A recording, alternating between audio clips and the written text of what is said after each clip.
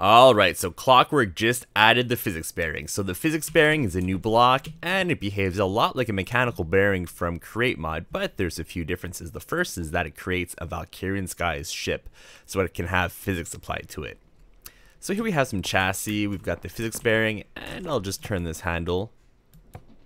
And you see, it turns it, but it's also affected by gravity. How cool is that?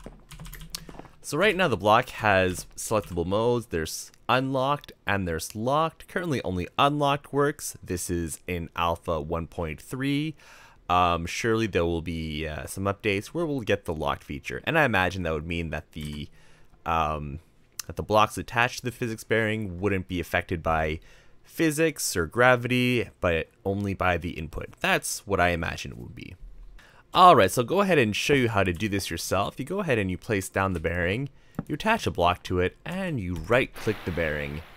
There'll be a little animation, and then you'll have physics in the blocks that are attached to your bearing. So you can also do things like attach a sequence gear shift to a bearing. Here I've put one that'll turn 180 degrees. Go ahead and click here. Oh, that didn't seem to want to turn. Is it because it's stuck here? Will the ground stop it? What if we change the direction? What if we make it go the other way? Ah, so because it has physics, it knows it can't go through the ground. That's why it didn't work when it was trying to go in the other direction. I changed the direction so that it didn't go through the ground. Okay, cool. So what can we do with this? Well, we can do a few things. So this here is a ship I made. It doesn't work very well, but I'll show it to you anyway. What I've done is I've put a propeller on a bearing on a physics bearing. So what that does is that allows me to actually tilt the rotor. So now we can change the directions that propellers point in. This is kind of cool. I think this has a chance at revolutionizing how we have vertical flight. Because up to now we've had planes, we've had balloons, helicopters. We've had trouble with them in Valkyrian Skies. So I think we're gonna see some neat builds. So let me show you how this works. And you see, I can tilt this. All right. And if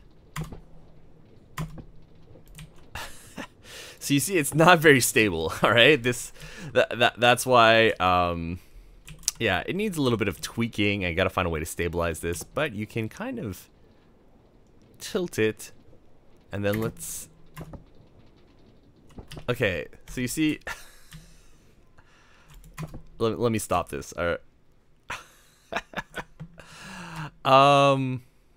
So the propeller is pointed this way. If I activate it, I think it might actually right itself. Okay. So yeah, so it's pretty unstable, but I think with some tweaks it can be made more stable. Probably, you know, I slapped this together in a few minutes this morning. Probably if I sat down and said, okay, I'm gonna make something that works with a propeller on a bearing, I could probably make something a little bit more stable. But we'll see what people end up doing with this. All right, so on to the next thing. I decided to do a few experiments. Here we have wing blocks on a bearing. So wings provide lift, but they're different from propellers. I'm not sure how exactly they're different, but with the physics bearing, we can use wings to generate lift. Wow. I mean, wings generated lift before, but they had to be on a plane, they had to be moving. So this reminds me of a helicopter, because on a helicopter, the propeller that spins on top actually acts more like a wing than a propeller.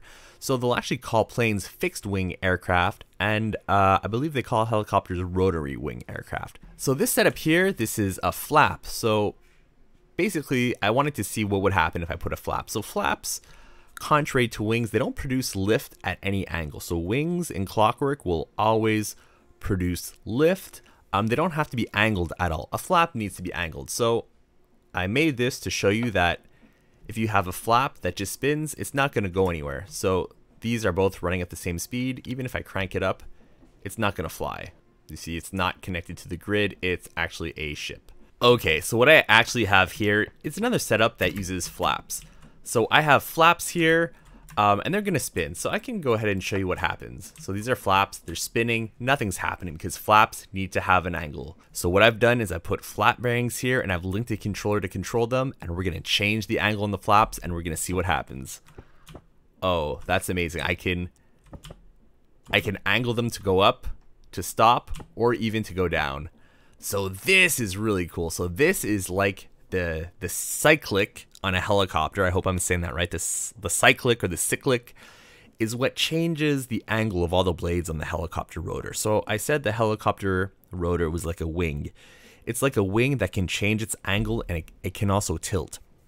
So changing the angle of the blades of the helicopter is one way that it can move around. So I think we're very close to having realistically functioning helicopters. I think with what I showed you in the first setup and with this, there's got to be some way to have a realistically functioning helicopter. And I'm really excited to see what people make. I had a lot of fun making this setup. There's a lot of great things that are going to come out of this. So I'll show you one more time because I love playing with this. Just, you can just like fly up and down and it's really stable. Or at least, okay, maybe not that stable, but you get the idea. All right, so now let's move on to the next thing. This is something a little bit more destructive, a little bit more violent. So what I've done is I've set up a platform with some Create Big Cannon autocannons. So I'm going to show you what this can do. So I'll grab this controller right here and show you that we can now have functional turning gun turrets. Wow. So this is cool. We can just sit here. We can aim at our targets. That's pretty cool. So you can put this on a ship. You can put this on your base. This opens up a ton of new possibilities. I thought that would blow up. Maybe it blew up, but my computer's just lagging. Or maybe the armor-piercing shells don't blow up TNT anymore. What if I do it from here? Huh. Well, that's anticlimactic. Huh. Oh, and one last thing. I made a car. So this is a primitive car. It doesn't have steering. I mean, I can steer, but it steers only by turning off one side at a time. I've had problems with this. So if you look at my map, it actually went a little crazy and I zigzagged all the way down here. I'll turn it on for you. I'll show it to you a little bit. Hopefully it won't go too crazy. So we've got this engine here at 16 RPM. I've got clutches. Each wheel has its own clutch and the front and the back each have their own separate clutch. All right, so let's cautiously increase the speed. And I've reloaded the game since, so I don't know if loading and unloading the game has effects. No, there we go. Okay, that's what I was saying. That's I'll just put the brakes on. If I put enough blocks, it'll stop. So I just have a lot of kinetic energy, I guess. That's why I keep spinning around. We'll just wait until that dissipates. Okay. So let's try that again. And I've even added all this netherite here because I thought by adding netherite it would increase the weight and make me less prone to do that, but it didn't turn out to be the case. Okay, so I think I fixed that. Let's go back here, and you know what? I'm only going to open one set of wheels. Okay, that's not really working well. Well, I was able to get a good pace earlier, just a stable cruising speed. Takes a bit to overcome the initial friction, and we're starting to go forward. No, the wheels are struggling a little bit. That's scaring me. I really don't want them to go crazy again.